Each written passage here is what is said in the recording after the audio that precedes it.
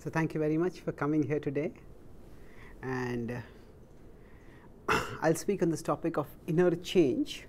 So I was just about 10 days ago, I was in Silicon Valley, and I spoke at Stanford on a similar topic, and all of us have at some time or the other felt that we want to become a better person, a better student, better professional, better family member. We all have felt at some time or the other we want to change ourselves. Is there anyone who feels that the way I am right now is completely perfect? Yes, there is a lot right about us, and there is also a lot that needs to be fixed. No. Broadly speaking, you could say there are two kinds of people in the world. Some people are wise and some are otherwise. So, and it's not just that there are two kinds of people. We ourselves oscillate between being sometimes wise and sometimes what?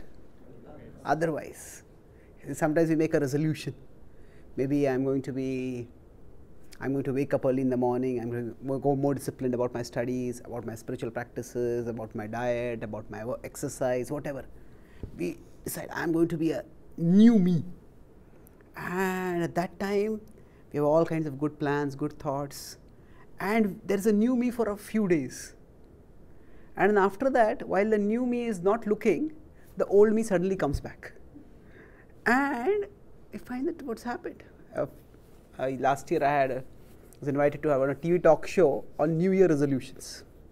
That time I did some study, around 90% of people's New Year resolutions are not new.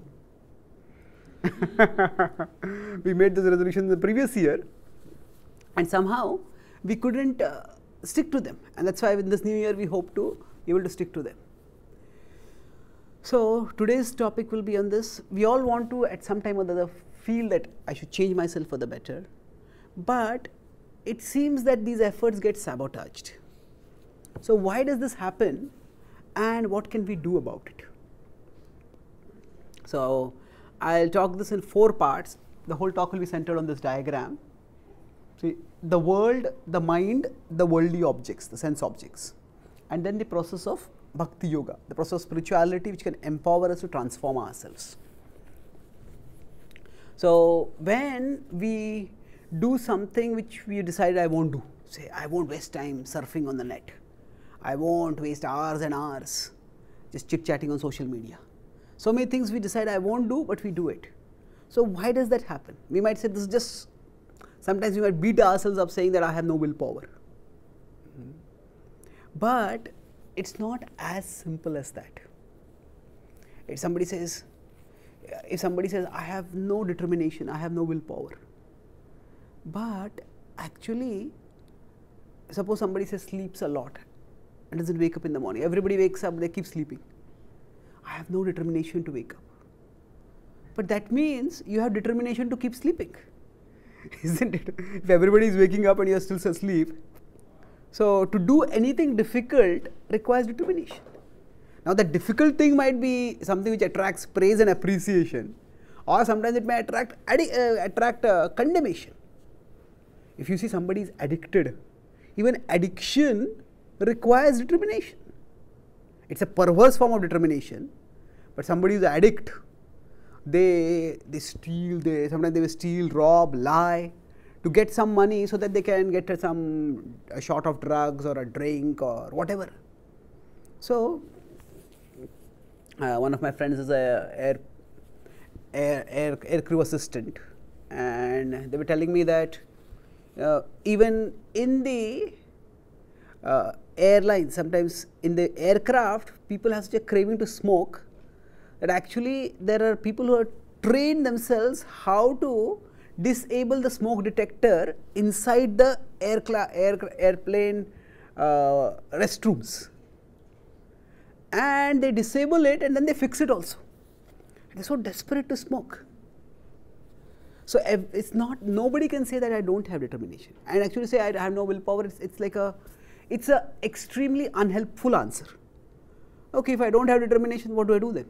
I just don't have. No. We need to better understand why we do what we do. So let's look at the first point over here, the world's nature. See, the world often makes us uncomfortable. Discomfort can come in various ways. Discomfort can come through overwork, it can come through stress, it can come through loneliness, it can come through, say, physical exhaustion or sickness, or it can come to worry about the future. So basically, we feel uncomfortable. And now, whenever we feel uncomfortable, as the word itself suggests, being uncomfortable is uncomfortable. So we don't want to be uncomfortable. And what do? We look for some relief. How can I get out of this discomfort? And more often than not, in the discomfort, we go towards some destructive behavior. So this is one trajectory, from the discomfort to a destructive behavior. So I am very worried about my studies. What do? Okay, I so much tension. Okay, maybe I'll just take a drink, I'll feel a little cool. You take a drink to calm yourself, and then what happens? First the drinker takes the drink, then the drink takes the drink, and then the drink takes the drinker. So we get carried away. So when we do some we act in a way that is harmful for ourselves. Then the person gets drunk, they can't do anything, they have a headache, they have a hangover, the next morning they wake up and then they beat themselves. Why did I waste so much time? So what happened was, there's discomfort. And the discomfort, we responded to it in an unhealthy way. So it is not that necessarily that alcohol was that attractive or that irresistible. It's possible, but it's not necessarily only that. Sometimes some people say they just spend so much time on social media. It could be not because social media is so attractive, it is because their real life is so lonely, and that loneliness is uncomfortable. So whenever we do something which we had resolved not to do, instead of beating ourselves up, we can think, okay, what was it that I felt before this? Before I did this, what did I feel? And I felt uncomfortable. And now what caused the discomfort? Now if we understand that, that can help us to create a checkpoint over there. See, the world will never stop making us uncomfortable. That is for sure. There will be worry, there will be loneliness, there will be overwork, there will be stress. These things will happen inevitably in the world. But when we want relief from it, if we default during the seeking of relief towards destructive behavior, then we will be entrapped. And unless we find a healthier way to gain relief from distress, beating ourselves up for having low willpower is not going to help us. And this is the first point.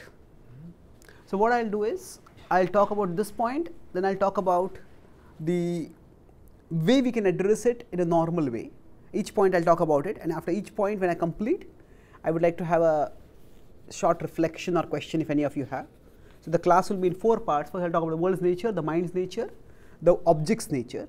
Then I'll talk about Bhakti Yoga, and then we can have final question answers. So this is the so now if we understand that the world is going to make me uncomfortable, then what do I do about it? With knowledge, first we'll talk with knowledge and then we'll talk with spirituality further. With knowledge, we need to understand that feeling uncomfortable is not unnatural. It may be unpleasant, but it is not unnatural. And the feeling of discomfort will come, it will stay for some time, it will go away. We don't need a knee-jerk reaction to it. the feeling of discomfort is like a wave. Now when the wave comes, the wave rises, but it's not going to rise forever. Afterwards, it's going to come down.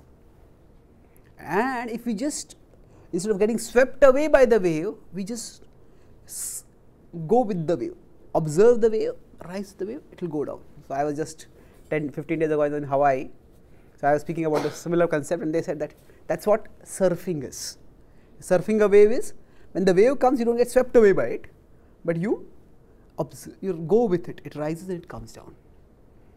Another way to understand the discomfort is that when the discomfort comes, it's like an arm wrestling match.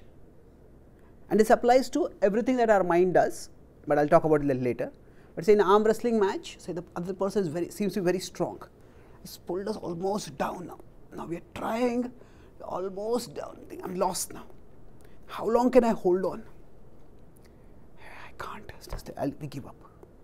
But if you understand that this is a timed arm wrestling match, so each round is 3 minutes. And if for 3 minutes we can hold on, then next time when we start, it will not be from here. The next round will start from neutral ground. The next round will start from neutral ground. So, whenever we feel discomfort, we feel, oh, I am feeling lonely, I am feeling stressed, I am feeling overworked. This is how it is going to be forever now. How can I tolerate it? I will need some relief. No, it's not going to be like this forever. It is a feeling which has come, it's real right now. But it's like a timed arm wrestling match. So if you just understand that discomfort is not permanent, especially those high levels of discomfort which make us want escape at all cost, that discomfort will come, rise, and it will go down. So by understanding that discomfort is not unnatural. It is unpleasant, but it is not unnatural. We can avoid letting that discomfort take us to destructive behavior. Let me just bear it. Just like, say, another example to understand discomfort would be, say, if you do some workout, you lift weights. Now when we lift weights, it's uncomfortable. If somebody told you that for the rest of your life you have to lift this weight, we will not pick it up only. But when we are doing exercise, we want to pick up the weight, but only for a short while. And that discomfort can actually increase our strength. So discomfort is unpleasant, but it is not unnatural. It can be something which can strengthen us. So this is the first point. Why do we go towards destructive behavior? Because that destructive behavior is our escape way from discomfort. And if you could just become comfortable with being uncomfortable. Yes, discomfort will come, but it's not going to be there forever. If we just become comfortable with being uncomfortable, we would not gravitate towards destructive behavior. So any comments, any reflections, any questions? By reflections, I mean, say after you go from this class, this talk, what point would you like to carry with you? Somebody asks you, what did you hear? Something which you might want to share with others. Anyone like to share any reflections? Or if, yeah? Discomfort is natural. You have to be comfortable with that discomfort. Yeah, it's a good. You start from normal the next time, right? Oh, yeah, discomfort is natural and is temporary. We'll start from a normal level, not from the same discomfort level. Thank you, good point. Any other, yes? Yeah. So what do you mean when you say bear the discomfort? Should we try to change the situation? Okay, that's a good question. So when we say we have to bear the discomfort, does that mean we should just bear the situation or change the situation? That depends on time, place, circumstance. All that I am saying is that the situation is not so desperate that we need an escape way at all costs. Generally, when we go towards destructive behavior, we just don't think about the costs.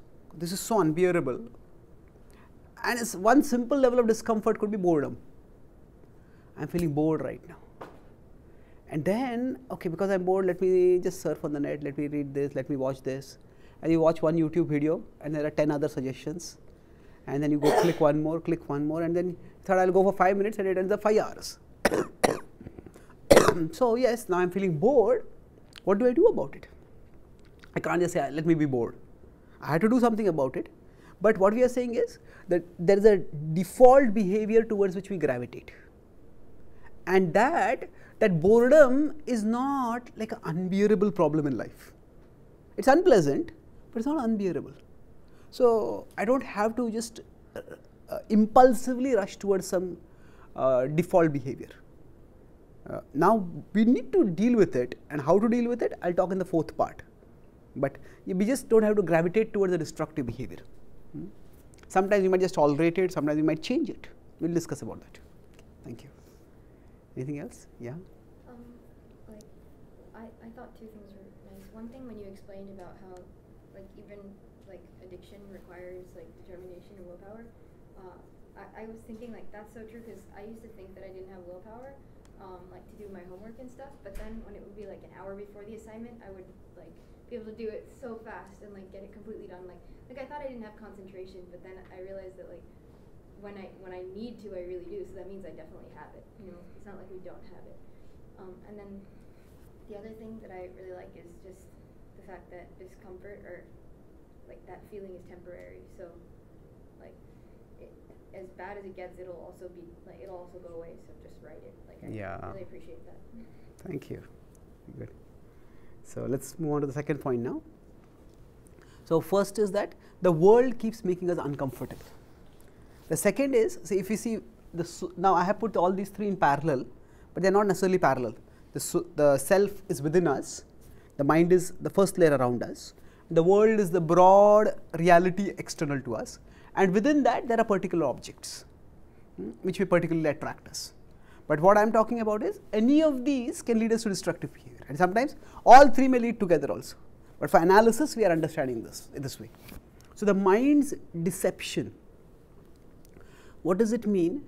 That pleasure often has a paradoxical nature, most pleasures in the world. That the search for happiness is often the cause of the greatest unhappiness. The search for happiness is often the cause of the greatest unhappiness. We look at addiction as an extreme example. And nobody is born from the mother's womb with a cigarette in their mouth, isn't it? Many people may die with a cigarette in their mouth, but nobody is born that way.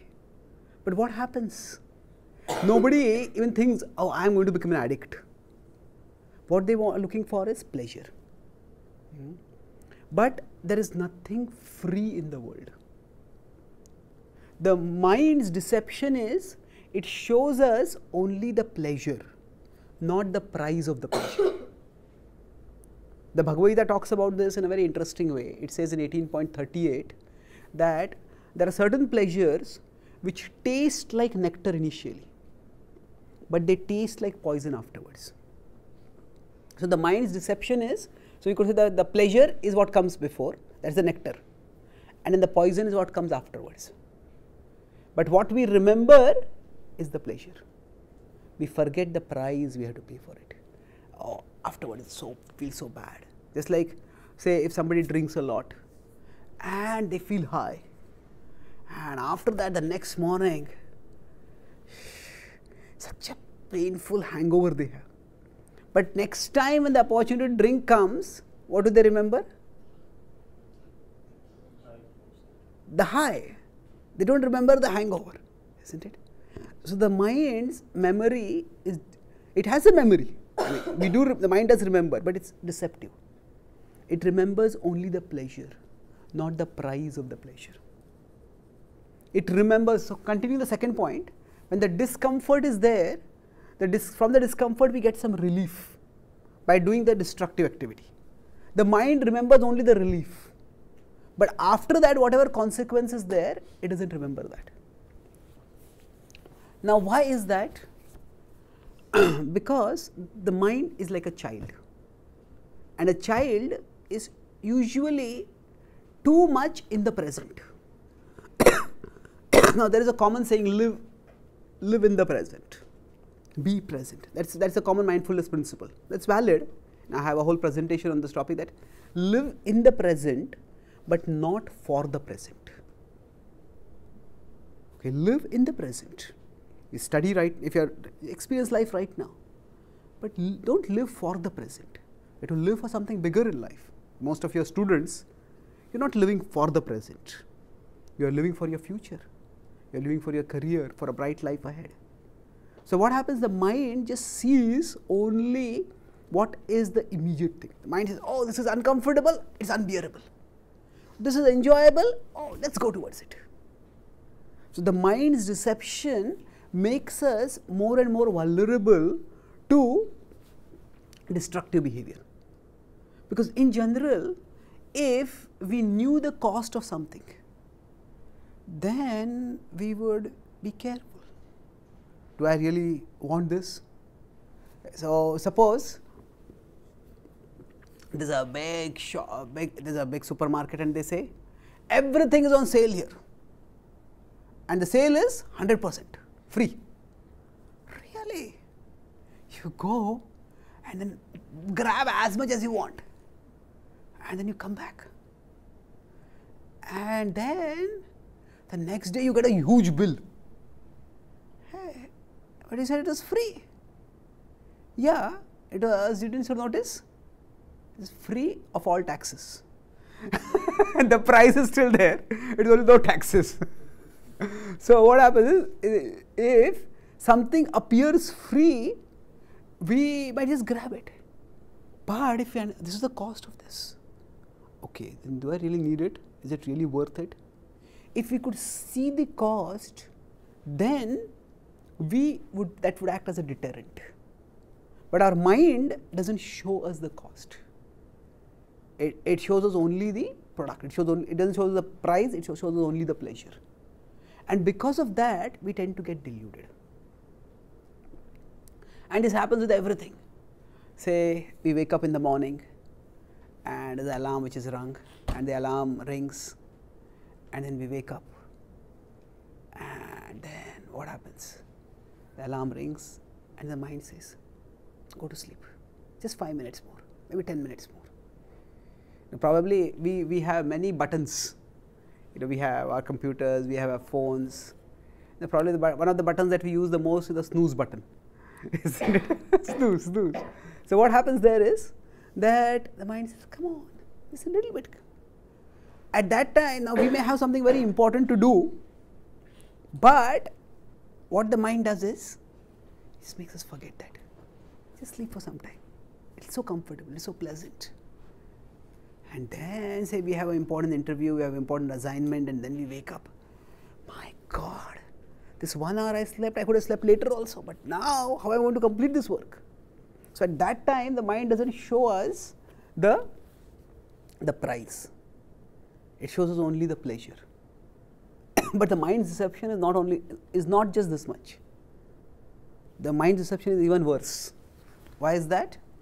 So suppose, say you are living a normal law-abiding life, and a friend comes to you and says, I have a plan to make quick money. Oh really, what is that? Let's rob a bank. So what? He says, no, I have a foolproof plan. We can rob the bank and nobody will catch us. And somehow that person is a very expert persuader, and they persuade us. And they say, okay, let's go and rob the bank. And then we go with them, and just as we are about to collect the money, suddenly some alarm rings and his friend runs away. And then we are caught by the police. And the police take us to the jail, and they bring us to the court, and we are brought in front of the judge. And we look at the judge, and that same friend is the judge now.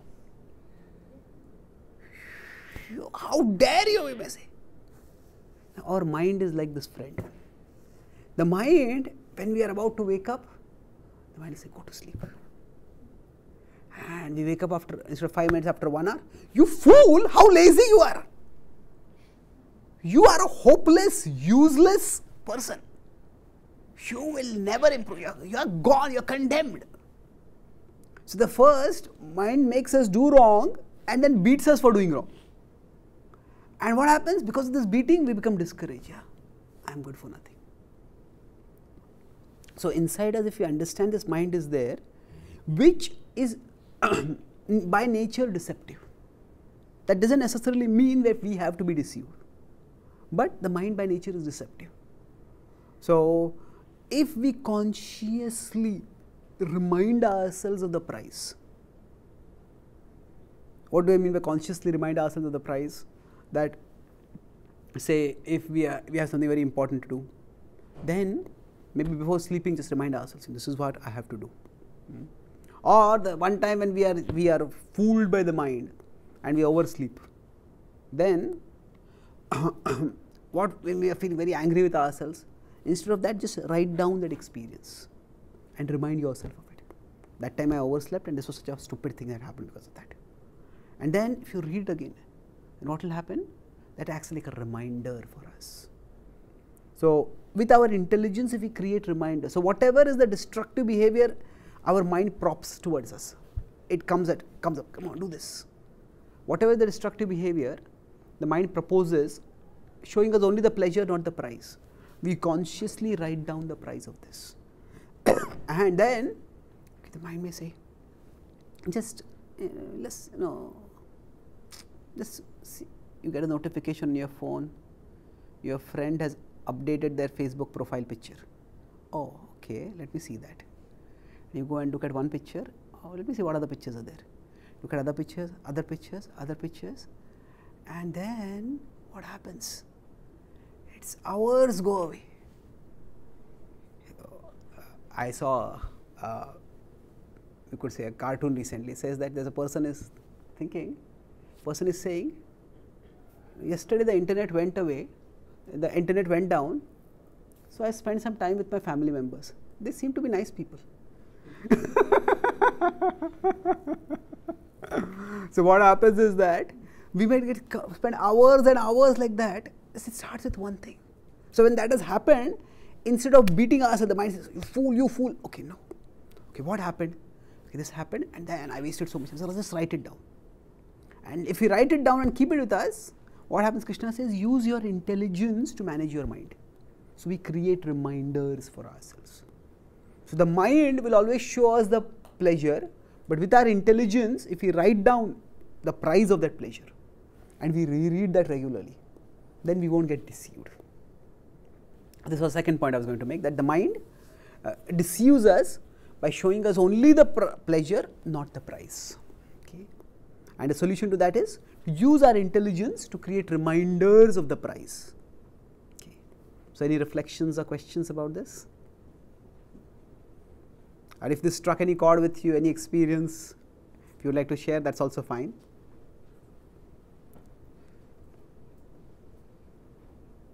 I like the idea of writing the reflection, like understanding what led us to the destructive behavior and what was the cost.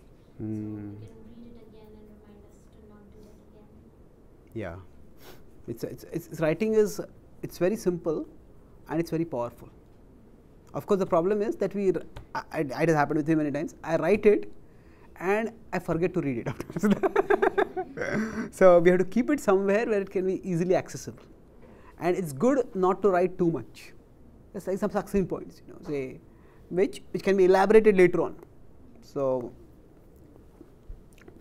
I'm an author, so I need to research to write. But there's always a temptation that you can become an endless researcher and you don't write anything.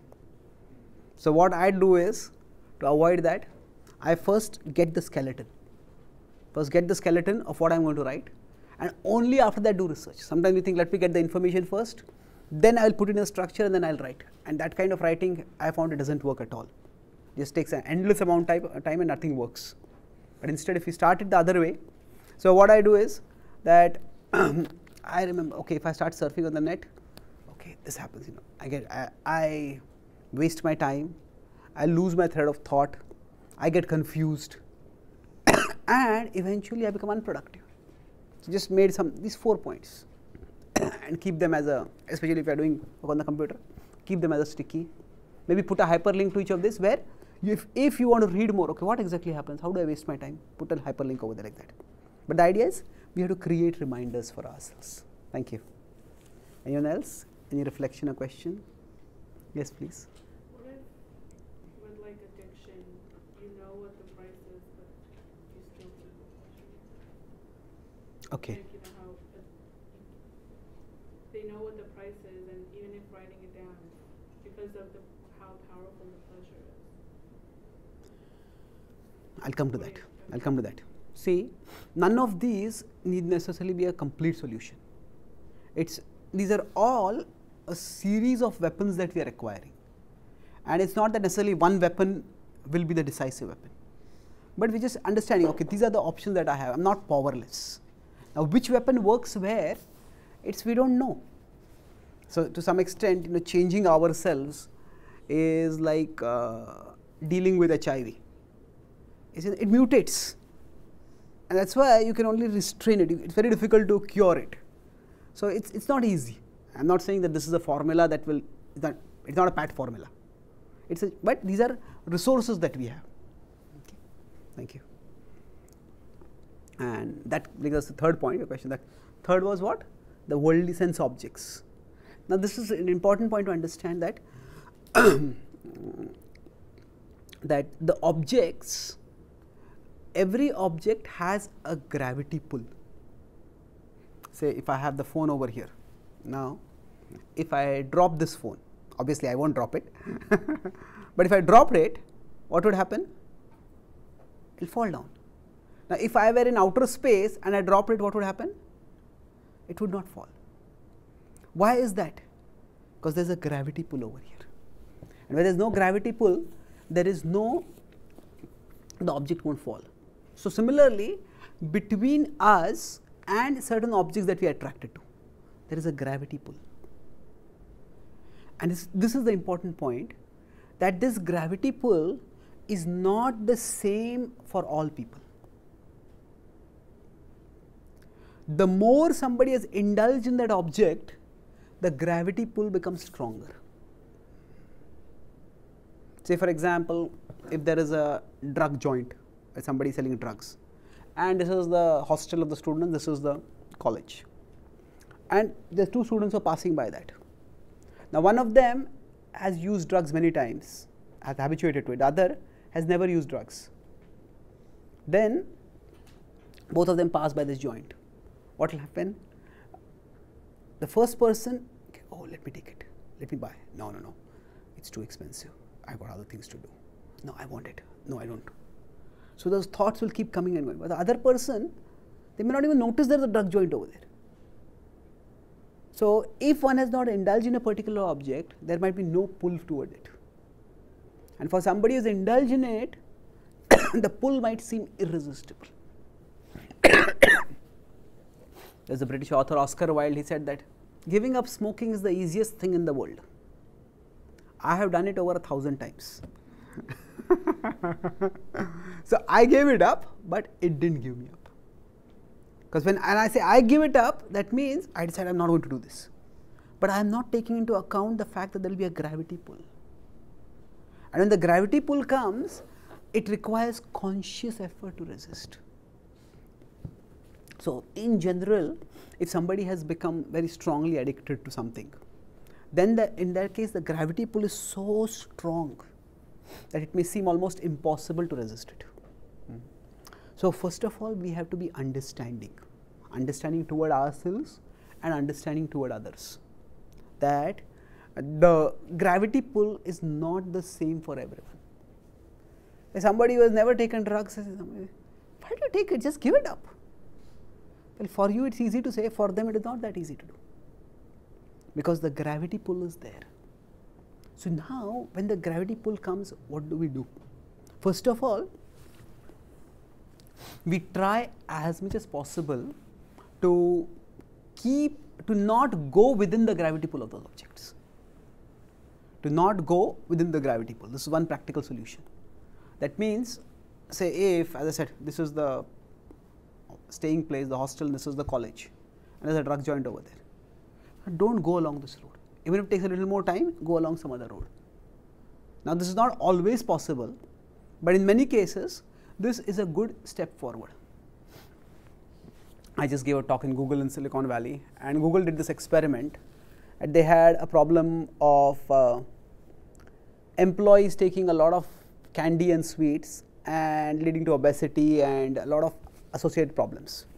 So they wanted to deal with it, and they based on some psychology suggestions, they adopted a simple strategy that in their cafeteria, all the candy that was there, they covered it with they put it in non-transparent containers, not with the containers having paper rolls advertising what is the content.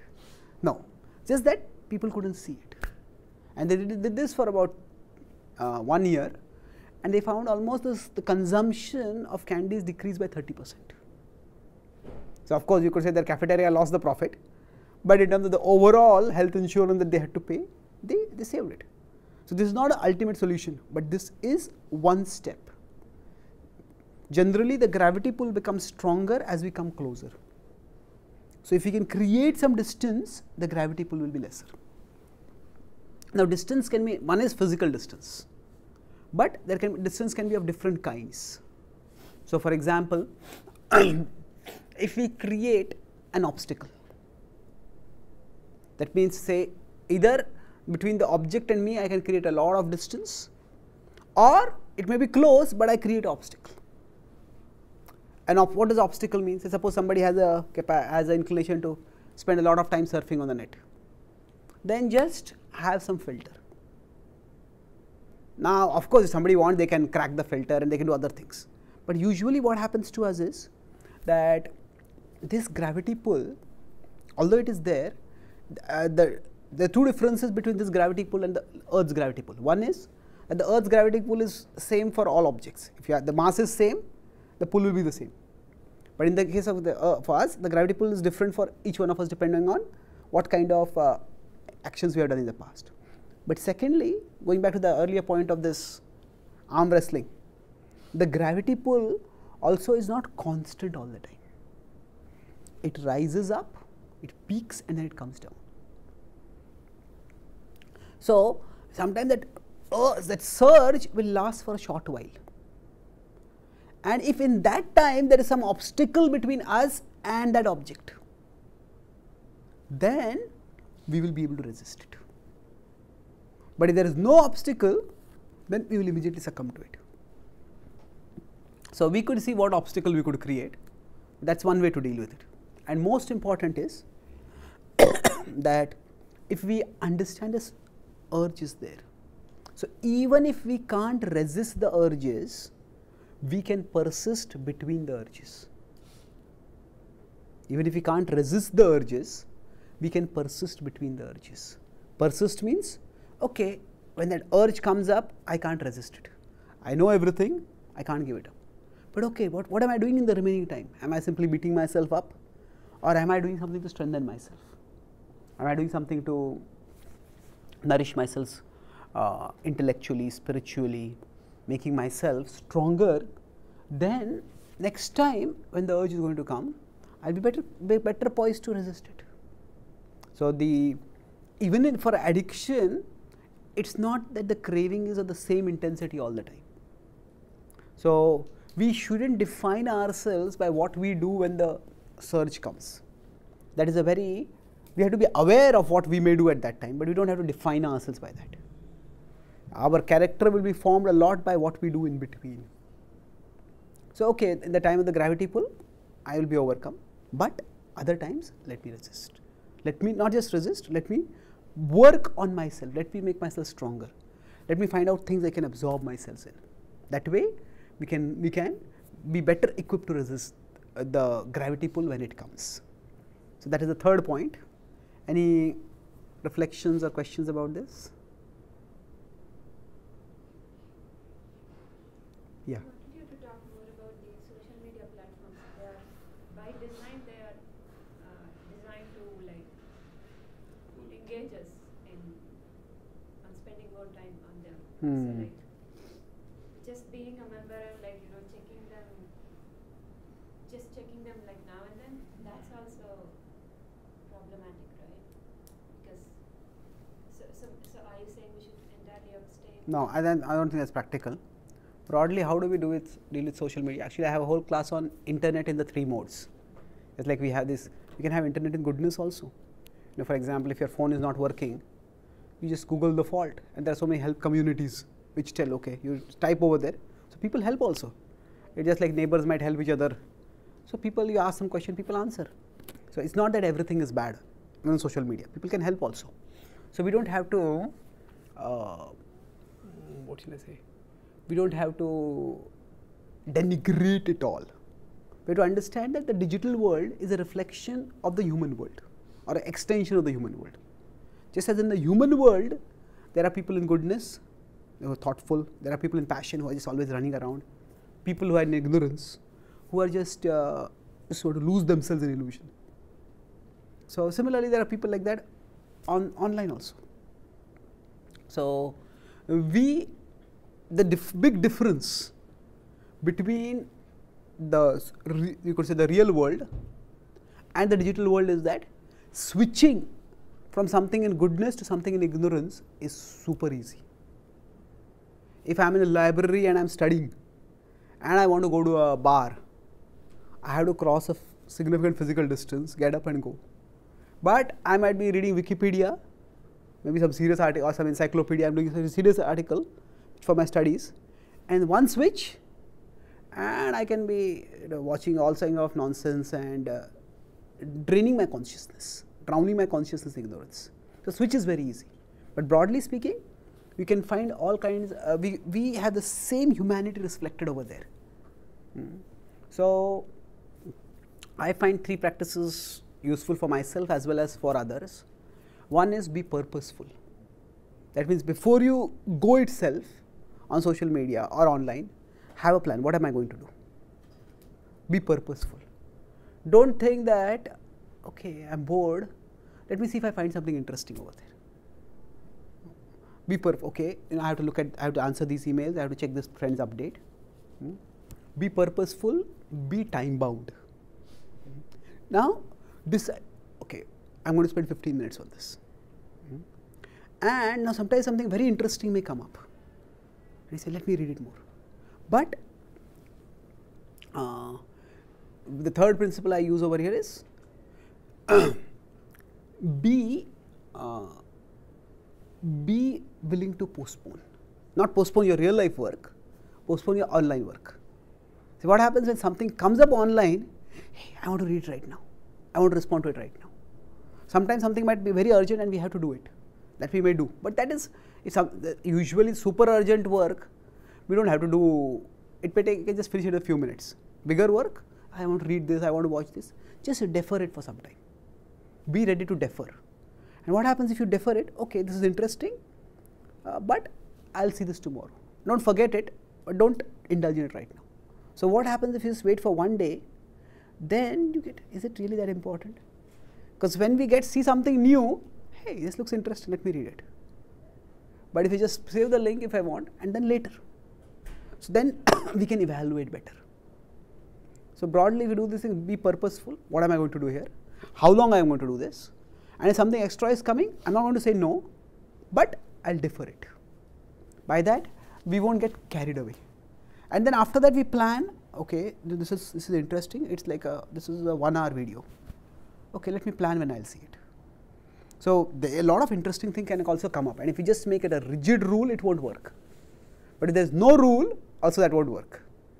So I think this framework helps. Okay, thank you. So any other points about this gravity pull?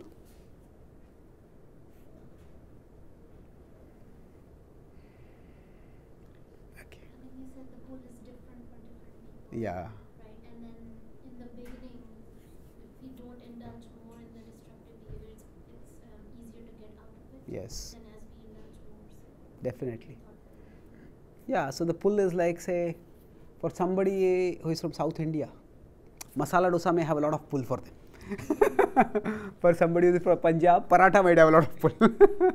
For somebody else, it might be pizza or so many other items. So based on our culture, our upbringing, certain objects will have a greater pull on us. So we have to be conscious of that, which objects pull me more. And then we can plan how to deal with it appropriately. Okay. Yeah? Oh, sorry, I lost. Okay. I think I was gonna ask, like, because sometimes I wonder between. Well, actually, you already answered it, so I'll just say my question. But I was gonna say, like, when do you know whether you should like just completely not engage in something, or versus like engage responsibly? I guess. And you just gave your answer with social media. I feel like you can't just. It's not very practical to just not use like social media entirely. But so yeah, you basically explained it. Yeah. Okay. Sometimes it's good. That is, what is it called? I found a nice word for it. The digital detox. Digital detox means you plan in advance that for the next one day, I am not going to go online. And it's not as easy as it seems. The urge comes up, maybe something will come up, So we could just do that as a means to exercise our willpower. Maybe not at a time when we are expecting some very important updates, but just plan it out. That okay, maybe 1 week in a month or 1 week in a fortnight. Oh no, sorry, 1 day in a week, one day in a fortnight, 1 day in a month. Let me not abstain from it. So we can try that and see how it is benefits us. So we need to regulate it. I think eliminating it is quite difficult in today's world. We cannot change the way the world is around us. But what we can do is that we don't let the world determine who we are. We have to find a balance between the two. Okay, thank you. Okay. So let me move on to the last point now. That is, you can see here there is the bar of Bhakti Yoga. In between this, the self is here, the world is here, the objects are here, and the mind is here. But Bhakti Yoga can act as an inner buffer. Now, what exactly is Bhakti Yoga? Bhakti means love, spiritual love, devotion, and yoga is connection. So, you could say Bhakti Yoga is the devotion connection. The devotion connection with what? With the divine, with the supreme, with the all attractive source of everything. So, Bhakti Yoga provides us practices by which we can connect with the divine. Bhakti Yoga has its wisdom, and what we are discussing today is the preliminary part of Bhakti Yoga, wisdom, and then the Bhakti Yoga practices. So, what does Bhakti Yoga wisdom do for us?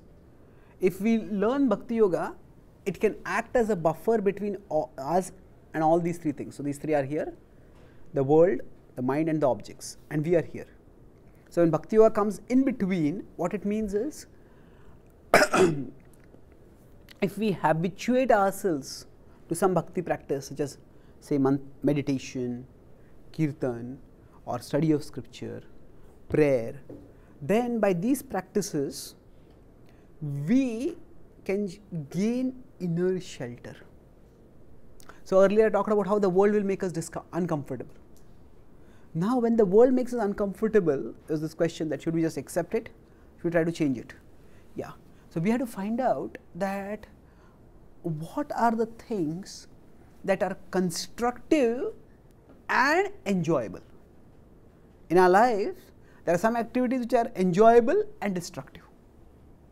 But there are some activities which will be constructive and enjoyable. Say for example, somebody likes music, and we have a lot of spiritual music available today.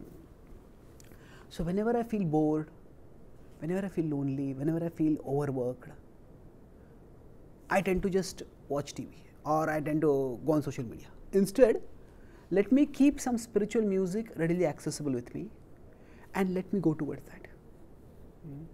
Some of us may like recitation of some prayers, or you might have some good wisdom quotes that you like. So, keep those with you.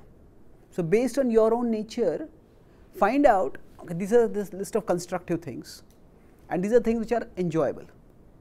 Find out where the two intersect and make a list of at least one item, if possible 3, and keep that with you, keep the resources for that with you.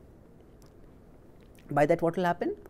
You will be able to have a means to deal with the discomfort. So, when somebody feels uncomfortable, they feel just, okay, let me just watch some movies. Okay, is there something else I can do? Oh, I can hear some good music. And music not only provides, it also can provide the relief. So we want escape, but we don't have to escape towards a destructive object. So if we are thought beforehand and made this list, and have kept it easily available, then it's easier. So we are now come to the second part. Topic was that why changing ourselves is so difficult. That's because of these three things, and how we can make it easier. So by making the resource of something which can be a healthy relief for us easily accessible. So I think this is something which you can do yourself right now. We'll have 2 minutes. You can take out your paper or phone or something and try to think of 3 activities which are constructive and enjoyable. They are constructive. There are some constructive activities which require discipline, which require austerity, which require willpower.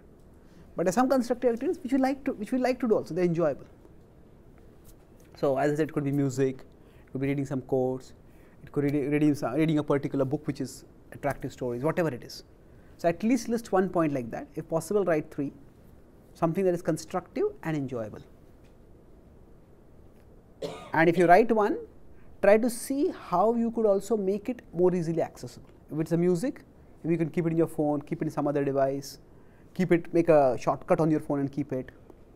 Keep a sticky reminder on your computer, put a sticky on your somewhere. Basically, list the activity and list how you could make it more easily accessible to yourself.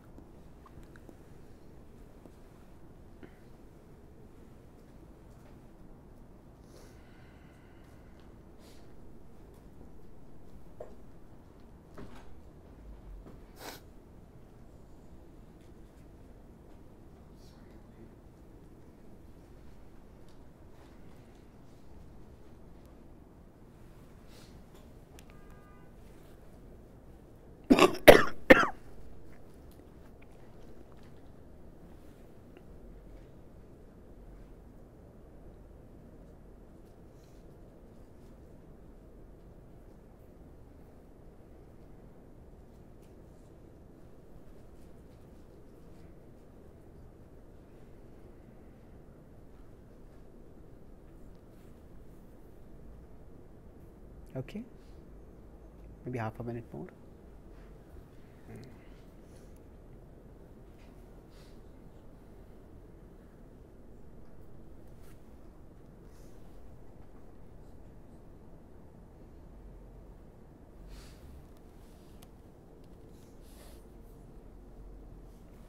Okay, thank you. So, see, if you next time have this resource available, you will find it easier to avoid going towards the destructive activity. The second point is that the mind is nature. So what the Bhakti wisdom tells us is that we are different from our mind. And our mind, it's like a programmable device. And say if you have a browser in your phone. Now, have most of you heard of Bollywood? So, do you know also about Bollywood? Like in India, we have Hollywood. So, India has its own big music industry, it's called Bollywood.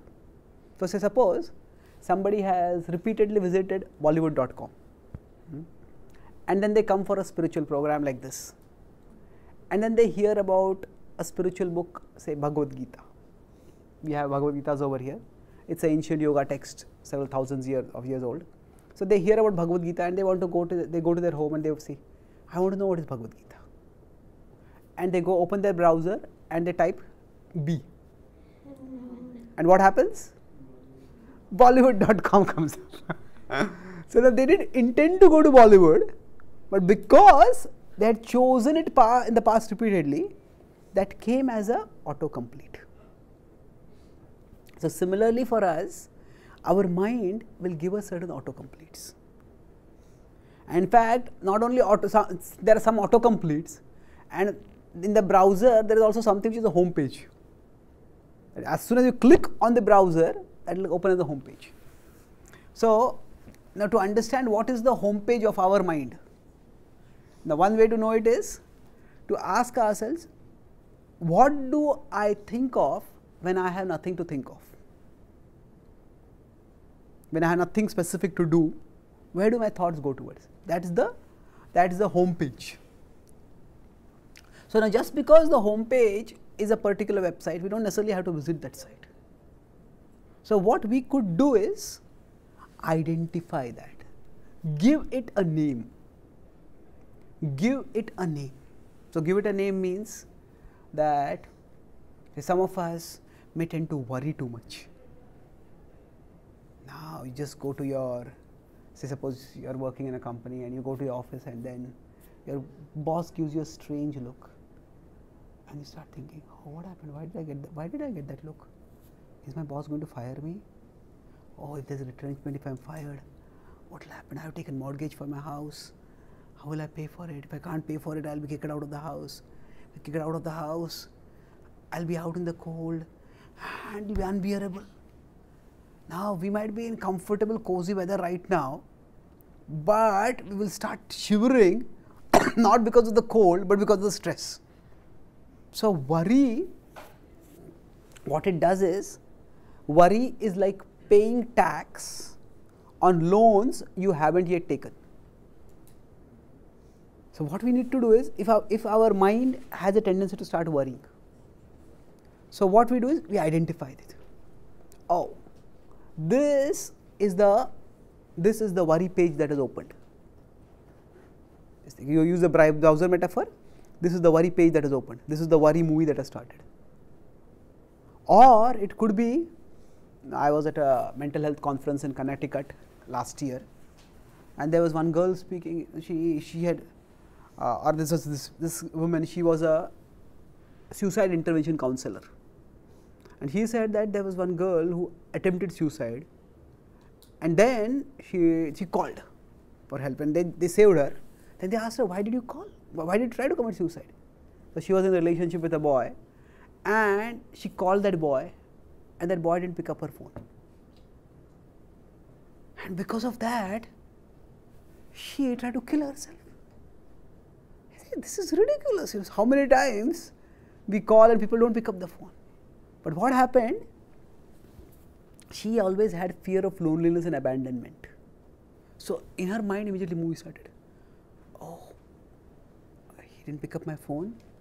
Probably he doesn't care for me. He doesn't care for me. Maybe he's with someone else already. Maybe he will abandon me.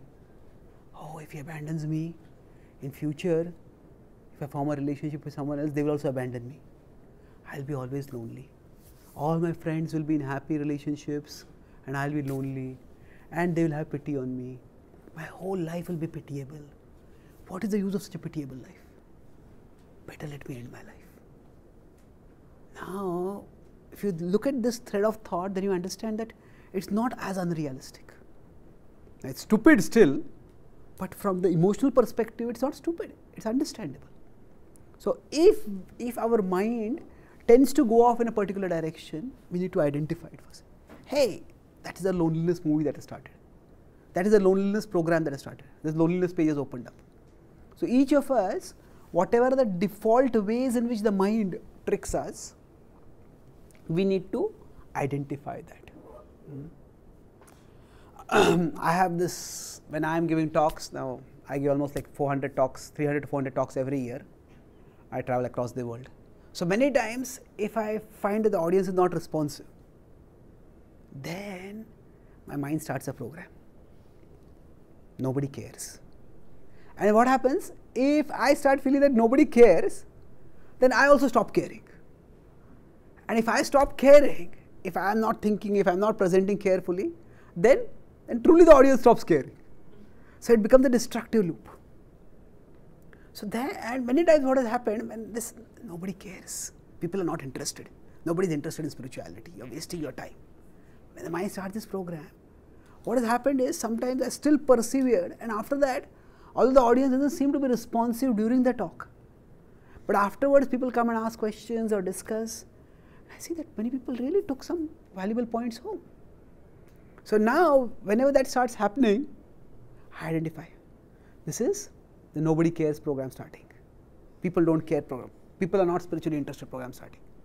Well, yeah, not everybody is interested, but there are some people who are still very interested.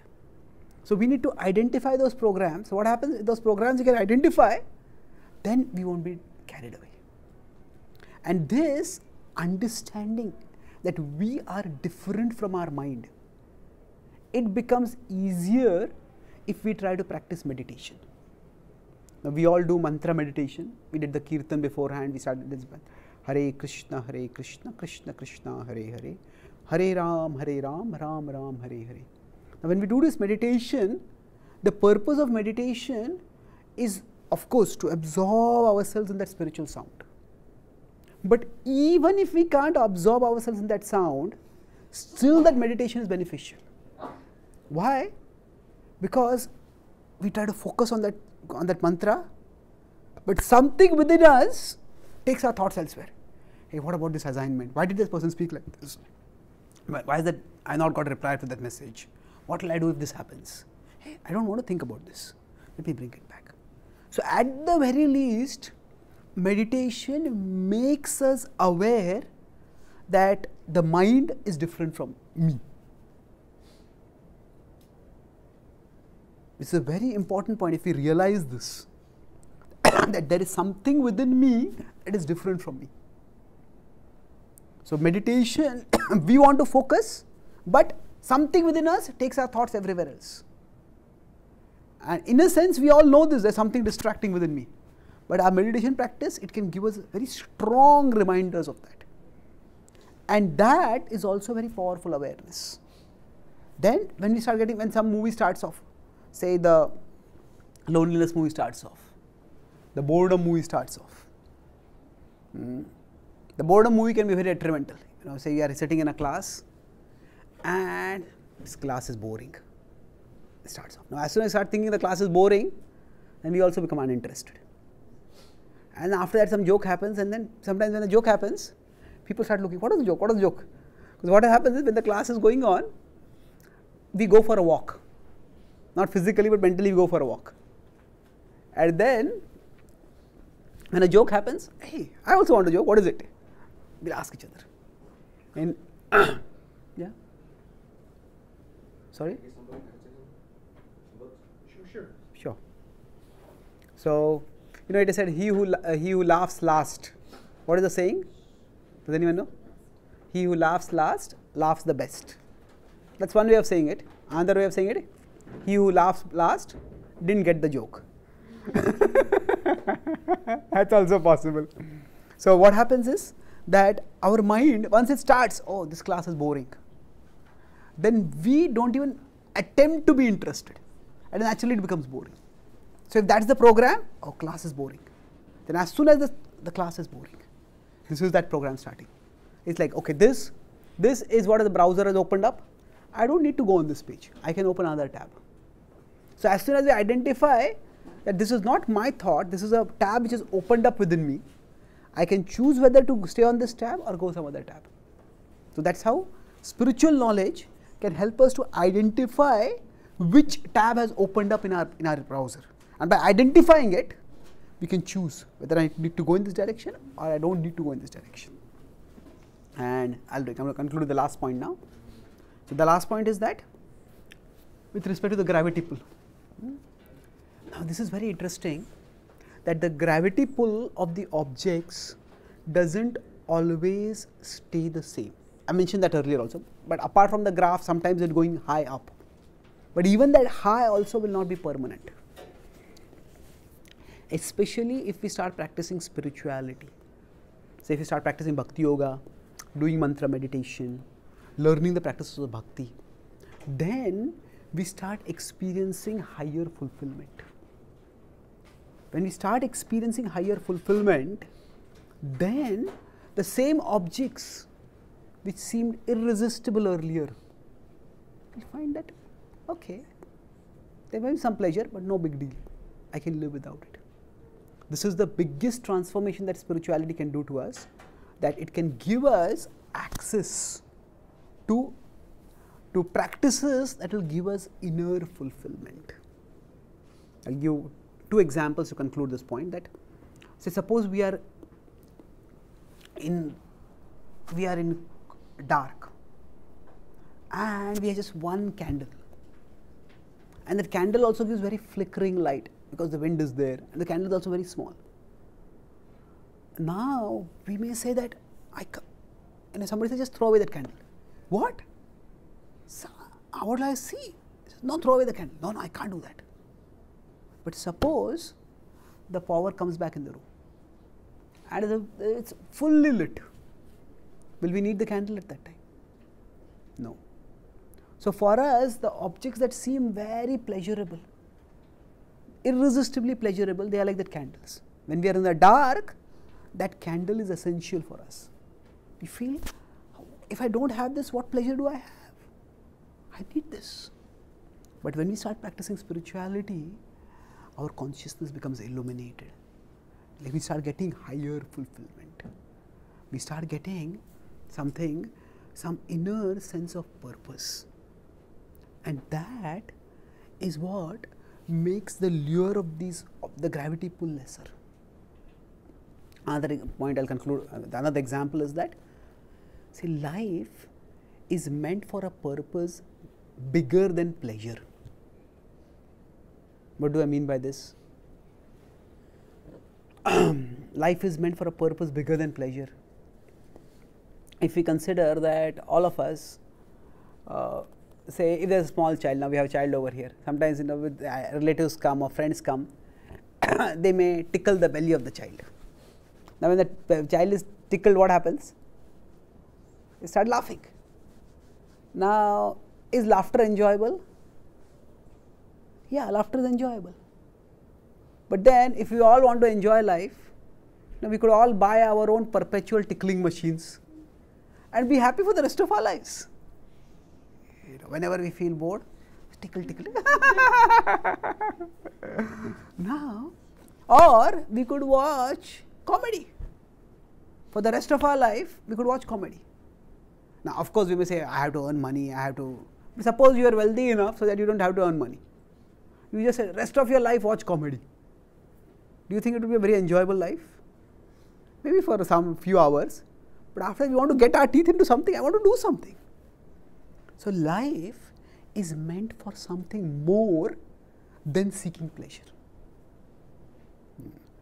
What this Bhakti Yoga wisdom tells us is that happiness is best experienced as a byproduct, not as a product.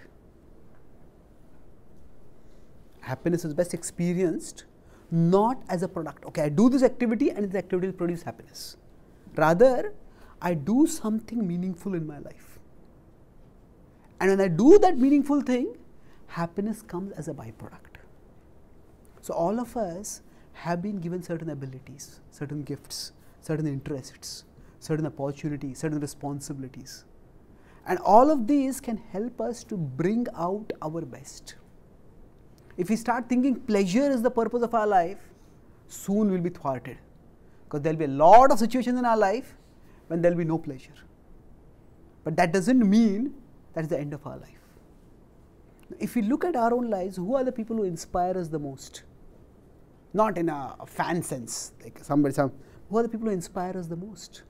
They are people who are living for some purpose. And if they live for that purpose, it means that they are not just seeking pleasure. Of course, pleasure will come as a byproduct.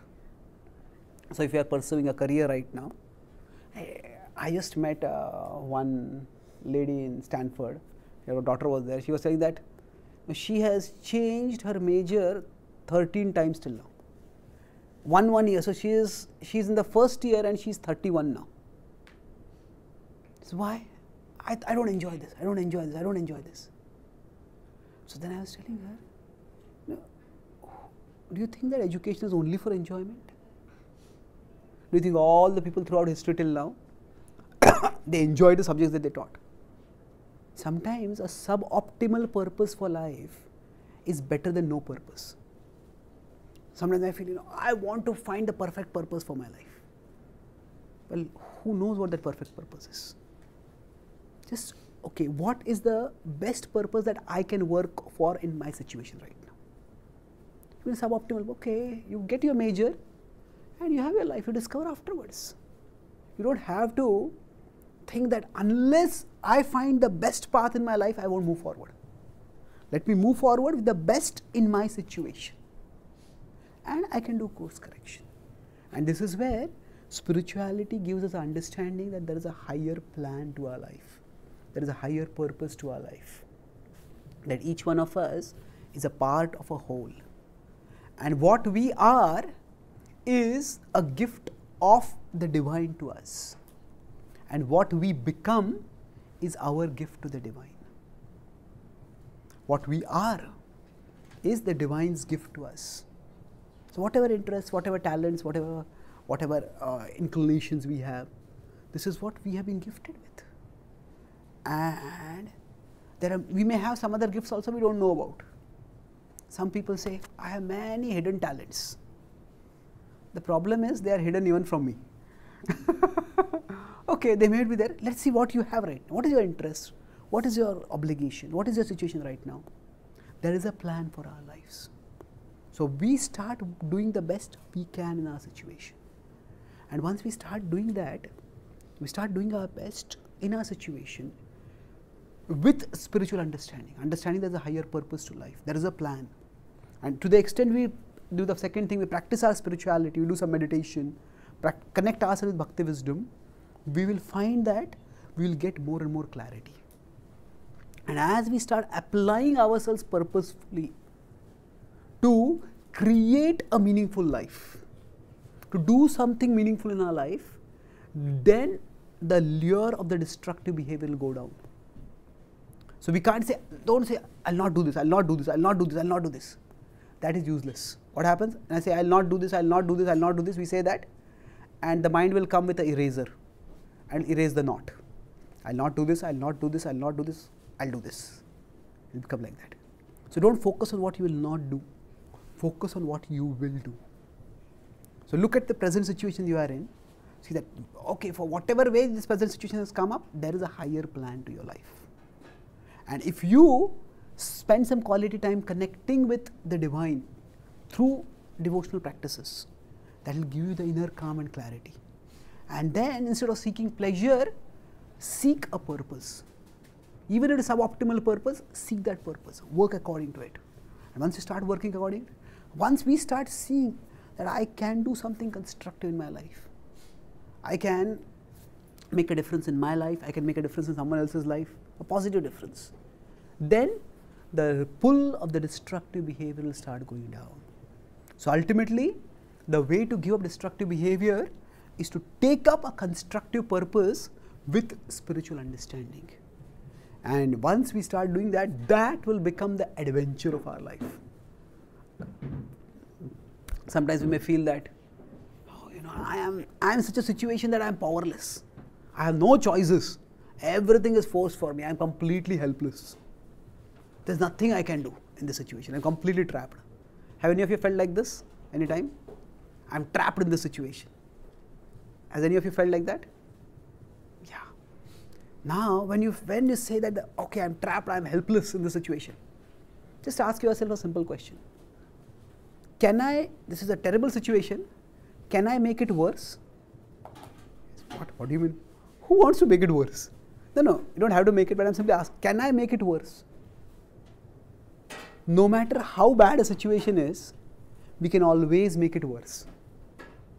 I might have a fracture and I might be bedridden, but I can take a hammer and crack my other knee also, isn't it? So no matter how bad a situation is, we can always make it worse. And that means we are not as powerless as we think.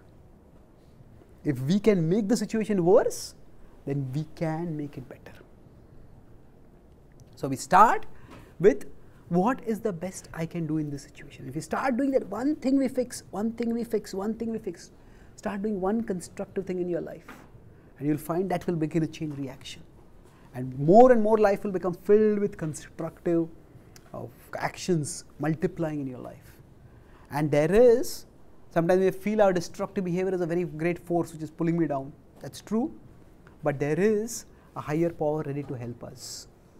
There is the divine who is ready to help us if we take up the responsibility to help ourselves. And the more we start doing constructive things in our life, there is a cyclic effect, and we will become filled with positive energy, and the destructive behaviors will gradually fall away from us. So, I will summarize. I spoke today on the topic of inner change, why changing ourselves is so difficult and how we can make it easier. First talked about how all of us have a desire to change and become a better human being, better student, better professional, better family member. But we make a resolve to change ourselves, and we change ourselves. But while the new me is not looking, the old me seems to come back, and we lose heart over a period of time. And we, instead of saying that this is simply I don't have willpower or determination, even addiction requires determination. It just misdirects determination. So we all have determination.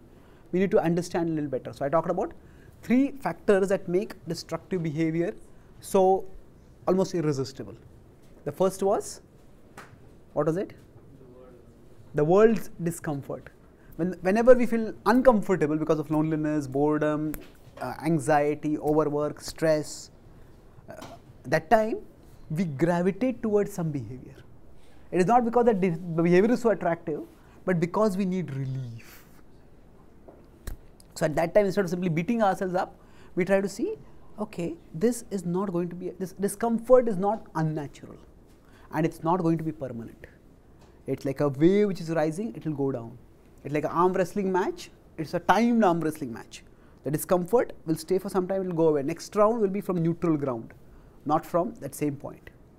Then the second point was what? The mind. Mind's deception. What does the mind do? It shows us the pleasure but not the price. Say we drink and we get a hangover, but next time when the opportunity drink comes, you only remember the high, not the hangover. So this way the mind deceives us. And also this is another way, it makes us do wrong and then it beats us up for doing wrong. Like a friend who tempts us to rob a bank and then judges us for robbing the bank. So what do we do for dealing with the mind? We learn to distance ourselves from the mind. We write down the prizes. We create reminders of the prize so that the pleasure won't deceive us. The third was what? Sense objects have a gravity pull. And depending on how much we have indulged in, the gravity pull becomes stronger and stronger. So somebody who's never taken drugs, they may pass by a joint without even noticing it. Somebody is repeatedly taken, we pull forcefully. So we need to understand, be understanding, not think that we are simply weak-willed and beat ourselves up. That the gravity pull is very strong for me. So what do? I create a distance.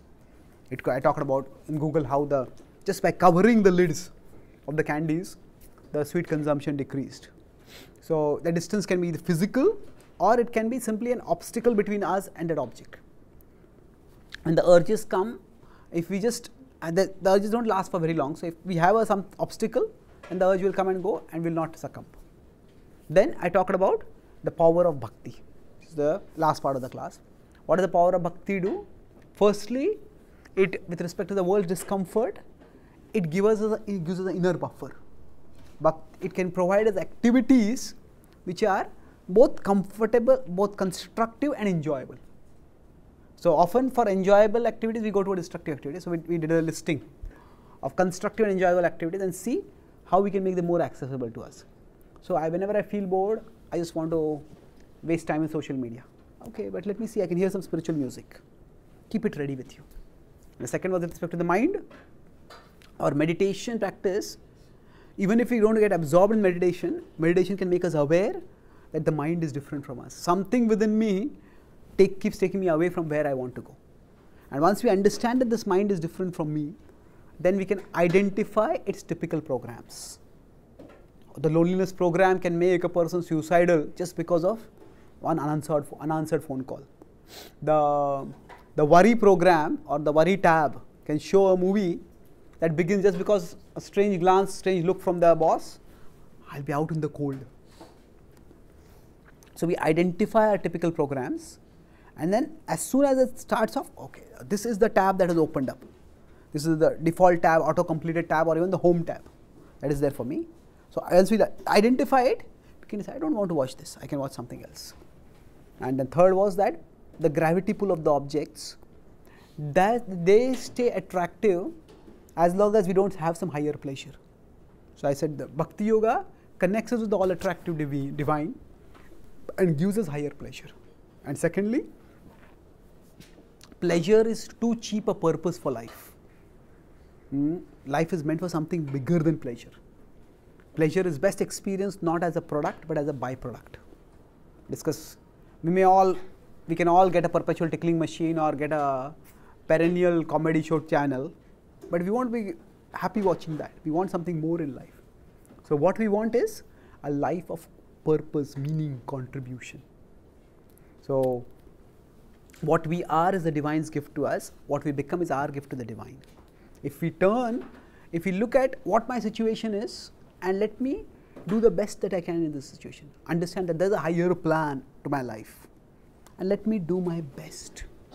As we start adding constructive activities in our life, as we start making a difference in our lives and the lives of others, then the lure of destructive activities will start automatically going away. And I concluded by talking that when we want to make this change, there is a higher power waiting to assist us. If we just start the change right now, if we feel that I am completely helpless, I can do nothing, then we can ask ourselves the counterintuitive question, can I make things worse? If I can, that means I am not powerless, I can make things better also. So if we start living a purposeful life in a mood of with spiritual understanding, we can slowly but surely move towards a constructive life free from destructive activities. Thank you very much. Hare Krishna.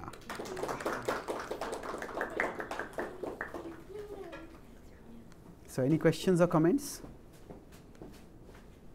I really like that talk. Thank you. Thank you. What did you like? Anything specific? One of something specifically that I liked was in the mind deception part, when you mentioned that our mind will be the one to convince us to do something and then also judge us for it. Yeah. And, oftentimes I'll think of myself as the person who convinced me to do it, and I'll judge myself for it. But once you create that distinction through meditation of that you're not your thoughts, then that really helps. Yeah, there is a time to evaluate also, but our evaluation should encourage us, not discourage us. So, see, there is, say, I am here, the destructive behavior is here. I am here,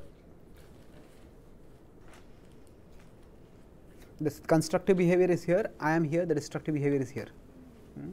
So, our evaluation should stop us from doing the destructive behavior. But sometimes our evaluation makes us so discouraged that we feel I can't do the constructive behavior. So then that is where the mind is cheating us. So there is conscience and there is pseudo-conscience. The conscience stops us from doing wrong. But pseudo-conscience makes us feel so bad about ourselves that we think I can never do anything good. And that's why it's bad. So this is, if I say that I am here, the mind, the conscience, the self-evaluation should come here where it stops me from destructive behavior. But if it comes here between me and constructive behavior, then that is the mind judgmentality. It's pseudo-conscience. So we do need to evaluate and learn, but in a way that encourages us to do the right thing, not discourages us from doing the right thing, thinking I am hopeless. Okay, thank you. Any other questions, comments? Bhagavad-Gītā talks about param drishtavan. Yes, exactly. Developing a higher taste and automatically the lower taste will go away. So having a purpose in life and then moving towards that purpose gives us inner fulfillment and happiness comes as a byproduct. Yes, exactly. Now, many of you may have this experience also. Thank you for sharing that quote from the Gita, param drishtva nivarti. That suppose if you tend to get distracted by social media or whatever, but if you are doing something important, like you said, when you have deadline and you start doing the work, not only are you able to do it without distraction, without discouragement, without disheartenment, but also you feel satisfied by that. So now what is important for us is that sometimes deadlines create that purpose for us, that urgency for us. But the challenge is there are certain activities which are important for us, but they don't come with deadlines. Relationships are like that. Our spirituality is like that. Our taking care of our health, our self-development is like that. So if we are only deadline driven, we will do the activities which we have to do, but the other activities we will never do. That's why our deadline driven actions can convince us that we have the capacity to absorb ourselves, and then we can extend that using our intelligence to other activities which don't come with inbuilt deadlines. Okay, thank you. Thank you. Any other questions? Yeah. Or comments? Yes, please. Yeah, I have a question. So how do you reconcile sometimes you have to accept a suboptimal purpose with knowing that you're designed for a higher purpose? Okay. It's an excellent question. How can we accept a suboptimal purpose while knowing that we are designed for a higher purpose? See, when we say we are designed for a higher purpose, that doesn't necessarily mean that we are like programmed machines. And this is what we have to do. Every one of us has free will. And free will means that it's reciprocal. We make a choice and then there's a reciprocation from that. And rather than thinking of our higher purpose to be like one path, we can think of it as one direction. And in that direction there can be many different paths. So, say if now all of us can broadly understand the difference between a constructive activity and a destructive activity. Now, we could have difference between constructive activity, more constructive activity and most constructive activity. That is the difference between say a suboptimal purpose and an optimal purpose. So, say if we have come to a crossroad and should I go this way or this way or this way? I am not sure. If I stay over there itself, I am not going to get anywhere. Generally, if we overthink things, we just make ourselves miserable. Like some people, they say, I was confused earlier, now I am not so sure. What has happened? It is the same thing. We overthink and we make ourselves. So even if this is not the right way, if I have these three paths, okay, I go along this way. Then eventually, even if I find out it's the wrong way, I can always do course correction. But if I am here, I stay stuck. So life never comes with the guarantee of right decisions. Sometimes we make the right decisions and sometimes we make the decisions right. Okay, I made this decision, but how can I make the best out of it? If we start waiting for the right decision, how long will we keep waiting? How will we even know that the decision was right? What we can instead do is try to develop the right decision making process. By right, I mean the best in our situation. Okay, with my knowledge, with my understanding, with my experience, this path seems to be the best. And I move forward. Sometimes life will show that it was the right path, sometimes it will show it was not the right path. Okay, what went wrong? Okay, I didn't think of this factor. Okay, I do course correction. We do course correction. So ultimately, all that we can do is refine our decision making process. And especially if we develop our spiritual compass, you could say. We develop our spirituality, that will also give us the inner compass. That will help us to make the decision process better. But ultimately, if we have made the best, develop a good decision making process, if we make a wrong decision, we will realize it faster. So you could say that, I will conclude this answer with the example of Google Maps. That suppose we take a wrong turn. Say we are going along a road and Google says turn right and we turn left. Now what does GPS do at that time? Sorry? Recalibrates. Does GPS say, you didn't obey me, get lost? GPS never says that. So similarly, the higher plan that is there for our lives, it's not that one mistake is going to disrupt that plan. We could say that's why I said it's more like a direction with a network of paths. So if we broadly understand that this is a destructive activity, I should not do this, is a constructive activity. Start doing that. And if we spend some time for our spiritual growth, and things will become clearer. What happens is that for all of us, we can say if there are 15 activities I am doing in my life right now, there are 3 which are very bad, I should stop them. There are 3 which are very good, I should do them. The remaining 9, some of them are good, some of them are bad, some of them I don't know whether they are good or bad. Okay. So like that we could say, when we have to make a choice in our life, let's focus right now on doing what we know is constructive and avoiding that which we know is destructive. And that which is in the grey zone, okay, we are not sure, so do whatever makes sense at that time. But what happens is there is no need to think that because there is something in the grey zone, everything is grey. Is this difference? Am I making myself clear? There are surely for all of us some activities which are white and some activities which are black. And there may be many grey. But because of the grey, we shouldn't have to put the grain color on everything and become indecisive about everything. That which is the white and that which is the black, let's do and not do those things. And as we keep doing those things, we will also develop inner clarity. We will also grow spiritually. And as we grow spiritually, the grey zone will start becoming lesser and lesser. Or even if the grey zone remains, we'll get a better sense of how to deal with that grey zones.